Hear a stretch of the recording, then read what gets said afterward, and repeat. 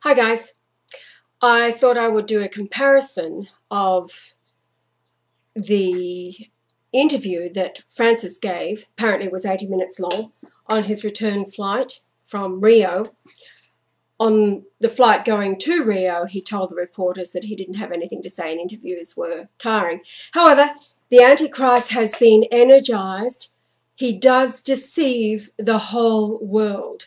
And so he had millions of youth and their energy in Rio for the 6 days that he was there, all of the activity and their deluded adoration of the Antichrist. So on the return trip, it was a different energy that he was feeling, and much to the surprise and apparently against the advice of his advisors, he gave an 80-minute interview to the reporters on the aircraft and answered very openly their questions. He, again, absolutely proved to the world in his answers that he is the Antichrist beast. I'll read to you just a few of the most important questions that he answered, and then I'll read to you from the document called Vatican III that the Lord Jesus Christ, who is returned, and his name is Brian Leonard Golightly Marshall, recognized by Pope Benedict on March the 10th, when the communications began, 2 days before the conclave, which is illegal. All of the cardinals were notified that the Christ had returned. They should have stopped the conclave. However, they rushed ahead to fulfill prophecy by electing the Antichrist beast, the 666. All previous popes in their positions of the Vicar of Christ, written in Latin, and the gematria does add up to 666. However, there is only one who can be the biblical Antichrist at the time of the end, and this is who Francis is. He is most definitely the biblical Antichrist beast of the Revelation 17:11. Pope Benedict XVI himself is a lamb and a saint. He had the humility, just days after withdrawing into his retirement, when he began communicating with the Christ, he had the humility to recognize him and see God, not only the photograph in the Shroud of Turin, the blatantly obvious for the entire Christian world, who has to this point rejected him, again all prophecy, until it came to the man in the position, the highest office as priest and king upon the earth, albeit he withdrew for a period of time, but the Christ has not accepted the resignation of Pope Benedict XVI. The Christ has already renamed him Peter II, or Petros Romanus, because he is Peter of Rome. It all began with Peter and it ends with Peter. For Christians who may be tuning in for the first time, "Thou art the Christ," said Peter to Jesus. Jesus responded, "Thou art Peter, and upon this rock I will build my church, and the gates of hell shall not prevail against it." And he gave him the keys of the kingdom. Whatever you bind upon the earth will be bound in heaven, and whatever you loose upon the earth will be loosed in heaven. I want everybody to pay attention very, very carefully. Those words were spoken to Peter, just as Jesus said, "If you are looking at me, or if you see me, you see the Father. The Father and I are one," meaning the same soul. It was always the soul of the Father, Yahweh, in the much younger body known as Jesus, or Yeshua, whatever you want to call him. It was always the soul of the Father in the younger body, cut off at 33, which opened the door. This is why Jesus is the door to the Father. By having himself crucified by the Jews, it was not the Romans, Pontius Pilate was the friend of Jesus and tried to prevent him from being crucified. It was the Jews. It's always the Jews who call themselves Jews and are not. As Jesus, he was the Father. Peter himself is in Benedict, the same soul. That is why he was speaking prophetically for this day now, the time of the end, when the Antichrist has been flushed out by the conclave that went ahead, even though the Christ announced his return through faxes and emails that went to Rome, went to Washington, D.C., went all over the world alerting that the Christ is returned. It was not until Benedict himself, the priest king or Pope king, had the humility to recognize that the Christ had indeed returned and announced it publicly on March the 12th, when the image of Brian Leonard Golightly Marshall, his photograph overlaid the image of the Shroud of Turin, it's a perfect match, was uploaded to his Facebook announcing Salvator Mundi has indeed returned. The Word of God reincarnate in the person of Brian Leonard Golightly Marshall. So Peter is Benedict. That is why he is renamed Peter II or Petros Romanus, because he is Peter of Rome. He's in Rome at the moment. It has nothing. Petros Romanus is not Francis. He is not the Antichrist. All of the prophetic interpretations in the Christian world, books have been written, they are all wrong. They have missed the blatantly obvious. The 8th king, priest, is Benedict. He returns. He comes out of his retirement because the Christ is here. And under the Christ, he leads the restored Holy Mother Church into Vatican III, which is the document, the plan for the restored church written by the Christ, given to Pope Benedict. The plan that Francis, the Antichrist, rejected. Benedict, Petros Romanus, made Francis aware in the meeting, March 23rd at Castel Gandolfo. The media were not allowed in the 45 minutes.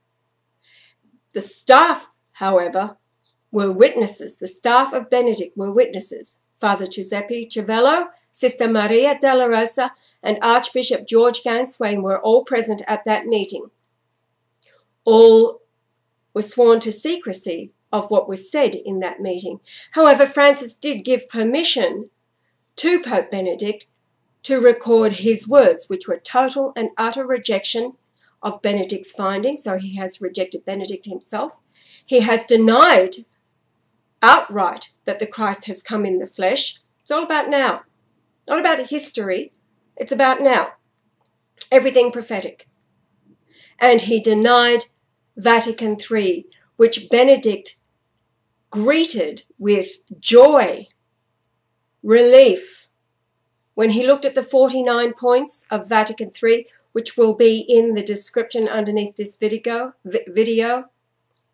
he felt relief.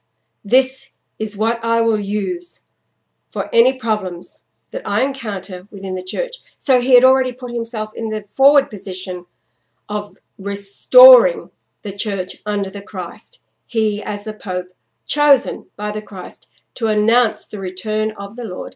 An apostolic letter, the links also below this video, was published on March the 26th. At the same time, Benedict had recorded a video recording to go ahead of the March 30th documentary on the Most Holy Shroud of Turin. In that video, Benedict was making the public announcement to all of the world through RAI TV, public broadcasting channel for all of Italy. He made the public announcement that indeed Salvator Mundi had returned, the Word of God reincarnate in the person of Brian Leonard Golightly Marshall, who is the King of Kings, being the most royal man upon the earth. Golightly Marshalls, through William I, the Lion of Scotland, back through William the Normandy, all William of Normandy, all the way back to King David. It's all about the root of Jesse. David himself, an adulterer, he did give birth, or rather his adulterous wife Bathsheba gave birth to Solomon, the product of their adultery, which resulted in the murder of Bathsheba's legitimate husband. So David was a sinner? Yes, absolutely. He repented later. However, the consequence of his sin is Sodom and Gomorrah all over again. Solomon went on to marry 700 wives. He had 300 concubines, all of the Moabite and Ammonite, who were straight out of Sodom and Gomorrah. They were the daughters who, by incest with Lot, who escaped the destruction of Sodom and Gomorrah by fire and brimstone, got their father Lot drunk, had sex with him, conceived each of them a child, and they became the Ammonite and the Moabites. So Solomon is what populates the earth today. The seed of Cain continued through the evil Solomon, a black witch. And of course he was paid 666 talents of gold from each of his Moabite and Ammonite wives. So there's your 666. Brilliant. So that is what populates the world today. His offspring, all throughout Europe, and of course through immigration. The United States of America, Canada, Australia, everywhere. Sodom and Gomorrah encompasses the world, the seed of Cain through Solomon. So Elizabeth herself, Queen Elizabeth II, her royal bloodline shows, although I'm sure manipulated, goes right back through with much pride to King Solomon. So just take a look at the royal family. You're all familiar with their goings-on. It's all about Sodom and Gomorrah, the seed of Cain. New baby already won though. The new baby, of course, December, when the story was that Kate had to go into the hospital coping with extreme morning sickness, resulted in the murder of the nurse, the receptionist. It was in no way a suicide. It was a practical joke, yes, from Australia, resulting in the murder by the establishment of an innocent. So, nothing has changed. Getting back to Francis, let's listen to the words of the Antichrist. He is featured on the cover of Time magazine, as all of the satanic elite are. And just listen to what Francis has to say, and then I'll read to you from the document Vatican III that was handed to Pope Benedict. And he read it through and said it just makes sense.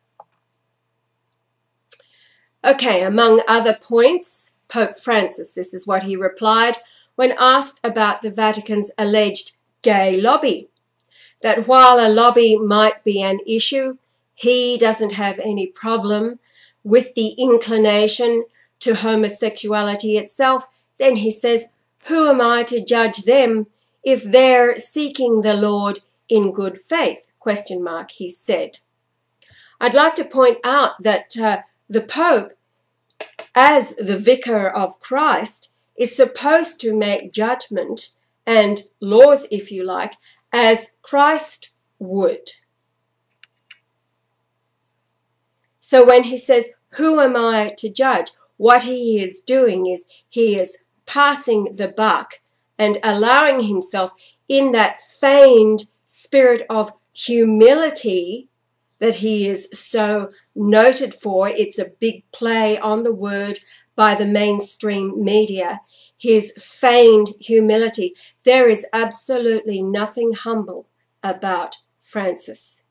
If he had the spirit of humility with him, he would have stayed with Pope Benedict on March the 23rd at Castel Gandolfo. He would have been with him for hours, going through the evidence that Benedict presented him of the returned Christ. He would have been looking at every video possible that the staff of Pope Benedict was so eager to bring to him. Instead, the meeting was cut short, 45 minutes end. It ended when the topic of the returned Christ, Mr. Brian Leonard Golightly Marshall, entered the arena, and he rejected. 5 days later, according to Archbishop George Ganswain, he was still rejecting absolutely and would not acknowledge that Christ had indeed come in the flesh. And then, of course, on April the 2nd, Rome time, it was evening, night time, late. It was already April the 3rd in Australia, which is the anniversary of the crucifixion. It occurred April the 3rd in the year 33 AD. Men hired by Francis forced their way into the papal office to arrest Father Giuseppe Cervello, charging him with treason for having helped Pope Benedict XVI upload to the internet for the world to know the apostolic letter where the announcement of the returned Christ was made. Sister Maria della Rosa was also taken away that night, and then the very next day, from the computer and the email account that Pope Benedict himself had been using in private communication with the Christ, the investigators let the Christ know that they had taken it over, shut it down. There would be no more communication between the Christ and Pope Benedict. He himself has been surrounded by 4 nuns who are completely in the dark. They are just doing their work, caring for him. All the witnesses to the second coming have been removed from Pope Benedict. Father Giuseppe himself was kidnapped and was reported shot dead 8 times, the leaden bullet, the Jesuit oath. You'll see in this interview that Francis says, I am a Jesuit first. And he ponders himself, who should I give my allegiance to? Maybe the Superior General, which is the Black Pope. His own words. Archbishop George Ganswain knows of these events. We have communications from him. He was with Pope Benedict, still by his side, until he went to be with the Antichrist Francis, and Archbishop George Ganswain has sworn an oath to Francis to say nothing of the returned Christ to Francis or to anybody else, it would seem.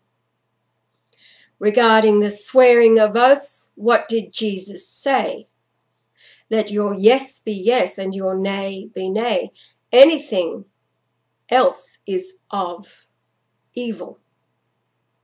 So the Jesuit oath, most of you know, is an absolute abomination.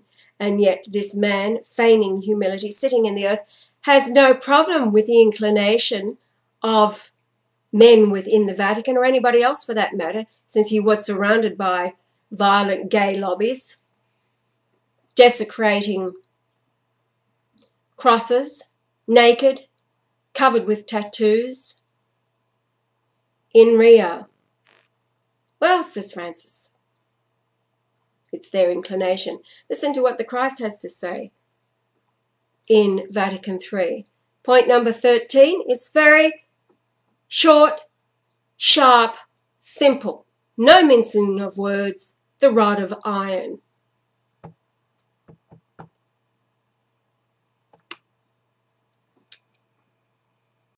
Okay, this is what the Christ has to say about homosexuals.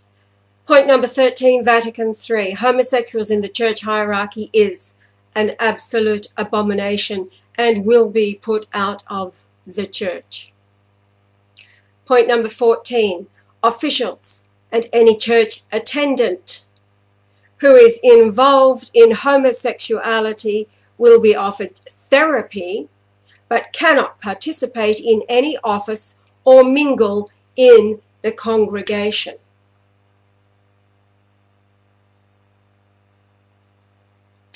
Doesn't really need a lot of explanation. As a matter of fact, it doesn't need any explanation. To the point. Ruling with the rod of iron for the sake of the children to come. Now Francis continues with his, he goes over the Vatican Bank. Here we go. Argued for the importance of women in the church, yet said Pope John Paul II definitively closed the door to women priests. He called for a deeper theology of women, beyond disputed questions, such as whether they can be lectors at Mass or head Vatican agencies, such as Caritas Internationalis. I'll just go down a little further.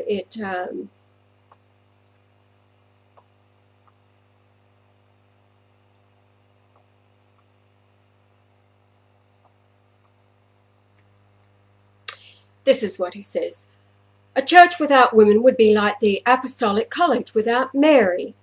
The Madonna is more important than the apostles, and the church herself is feminine, the spouse of Christ and a mother. The role of women doesn't end just with being a mother and with housework. We don't yet have a truly deep theology of women in the church. We talk about whether they can do this or do that. Can they be altar boys? Can they be lectors? About a woman as president of Caritas. But we don't have a deep theology of women in the church. On the ordination of women, the church has spoken and said no. John Paul II, in a definitive formulation, said that door is closed. The Christ, on the other hand, says,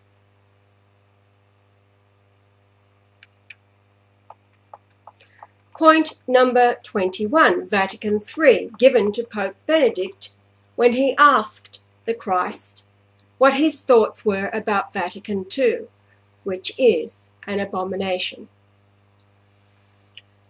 The priesthood. In the past, the priesthood has been in the domain of men. However, women were essential to ethics at the time of Jesus and his ministry. There shall be no limitation on the participation of women in the church, who are equally qualified and who elect to be ministers to women and children of the congregation and can preach from the pulpits to both men and women and children. The Christ goes on. Male priests acting as confessors are encouraged to advise women to consult female priests as their confessors as an option. See, there's no doubt in the Christ's mind that women are to be priests or priestesses. Church officials and marriage. Let's continue. Traditionally, a priest or nun or brother could not marry. This created temptations for sin to encroach into the Holy Mother Church. It is inevitable that pregnancy will occur, and children born into these circumstances have caused serious consequences to violate the sanctity and holiness of the Church and homicide of the infant, from abortion to outright murder of the child. That itself needs no explanation. I, as the Creator, it is my judgment that there should be a separate order of priesthood, nuns and brothers, who as individuals prefer an order where they can marry and have children, as I intended man and woman to be. Nothing is more sacred than the love between a man and a woman in holy matrimony and the begetting of children made in my image.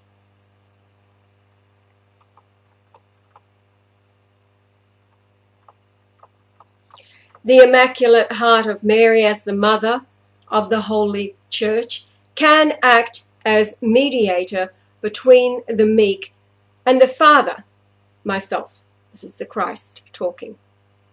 It must be understood that when I said, let us make man and woman in our image, I was talking to the mother. The Holy Church, therefore, is the spirit of the wife of Christ, the Holy Mother. That's for Protestants who like to hurl bricks at Catholics for praying to Mary and venerating the Mother of God. The Christ venerates her. Entirely appropriate. Now, Francis covers another topic, so that pretty well clears up any questions about the role of women within the church. As a matter of fact, they will lead the church. Okay, divorced and remarried Catholics. He says, this theme always comes up. I believe it is a time of mercy, a change of epoch. It's a kairos moment for mercy. In terms of communion for those who have divorced and remarried, it has to be seen within the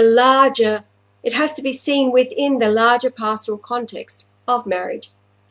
When the Council of 8 Cardinals meets October the 1st through to the 3rd, one of the things they'll consider is how to move forward with the pastoral care of marriage. Also, just 15 days ago or so, I met the Secretary of the Synod of Bishops, and maybe it will also focus on the pastoral care of marriage. He says it's complicated. I got news for you. It's really very simple. The Christ has already given his judgment to Benedict, and here it is. Point 20 of Vatican III. Let me see. I'm going to count the words in it. Did anybody get anything out of what Francis was saying? No, again, he hasn't a clue. He's going to leave it up to others. It's complicated, he says. Paragraph that long. 1, 2, in 3 lines, the Christ has uttered 1, 2, 3, 4, 5, 6, 7, 8, 9, 10, 11, 12, 13, 14, 15, 16, 17, 18, 19, 20, 21 words. That includes 1 is, 2 ofs, and an or. This is what he has to say on the subject. Divorce is permissible under certain circumstances: adultery, cruelty, oppression of freedom of thought, oppression physically, or domination under misguided spiritual views. End. Let me tell you this. When a man and a woman are equally yoked of the mind within marriage, they love each other. There is no need to be cared for by pastors, priests, preachers, or any religious. They have no need for pastoral care. They love each other. They honor each other. Anything between them, they sort it out themselves. They are equally yoked of the mind first. Their children are raised to witness perfect love. That is love between a man and a woman in their knowledge, fear as in reverence, and understanding that the Lord Jesus Christ is their Father. And so they rest. The kingdom of God upon the earth with the King of Kings, the Lord Jesus Christ, ruling with a rod of iron as a father does to protect his children. Any father worth their salt does not allow filth and the abominable to encroach within his home, either through TV, radio, internet, or persons who knock on his front door. He is the gatekeeper to the welfare of his family, wife and children.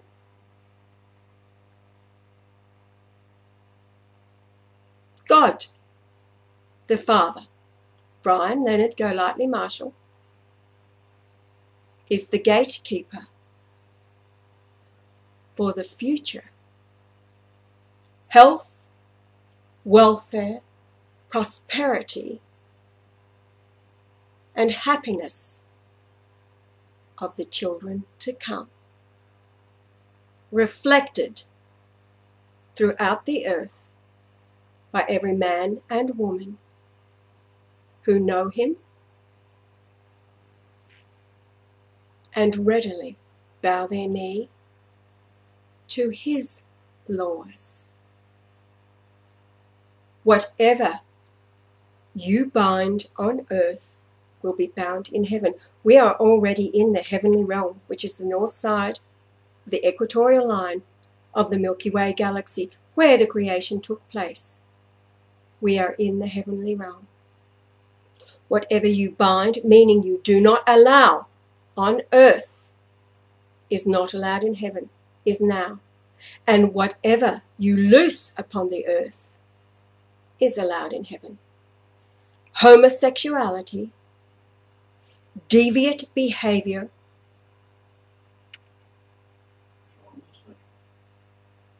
it's all history. Child molestation, anybody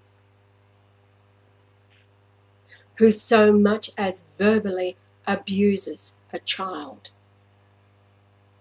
will be chained, let alone physically abuses them, verbally, mentally, or physically. Child abuse is a thing of the past. All of the SOS villages throughout the nations around the planet, playgrounds for the pedophiles, the feminists, the lesbians that have ruled throughout the elites,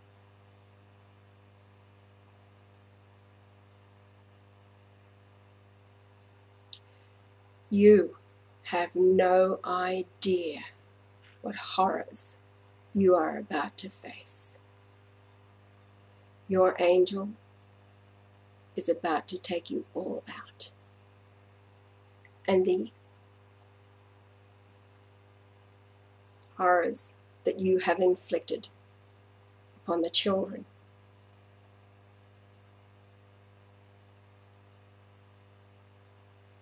you will experience 1,000-fold the horror that you have inflicted, caused, allowed. And then your souls will be annihilated, vaporized. Nobody will remember you. Your time is up. Francis will lead the way to your annihilation.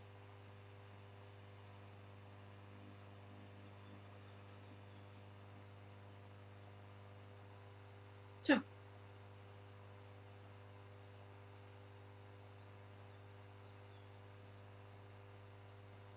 it's really quite simple, isn't it? The Christ you would expect take over and solve all problems. Really very simply. Money, nobody's going to have any problem at all with a money supply, since the Jews are not going to be around to control it. And what's money based on? It's based on the value of the human being, your time. Not even going to call it human resources, that's what they do. No. Based on the integrity of men and women made in the image of God. It's all good. So when the Christ takes over the printing, who cares about fiat currency, whether it's paper or not? We don't have to mine the resources to be wealthy. It stays in the ground. Build bridges, roads, railroads, infrastructure. It all adds to the value of the nation that you're in. Everybody should have the home of their dreams. That's no big deal. It's just a convenience. Paper money, it's just convenient. Of course, healthcare. Well, of course, the Christ has the protocols to cure all diseases. That's really simple. That's what we've been doing. Papua New Guinea and Fiji. Just ask any naturopath out there and anybody who knows what's going on. The suppression of the cure for cancer has been around since at least 1910, probably earlier. So you'd expect paradise to be a place where you can all live and work if you want to. Don't have to. There's plenty of people who love to work. I like to work. I like to be busy and occupied. Paid handsomely. Live in the houses that we all so desire. Money really is no object when the Christ is in control. It makes it available for everybody to live under paradise conditions. And that's exactly what the elite are fearing. Do what they do. Print the money. It's all about who's in control.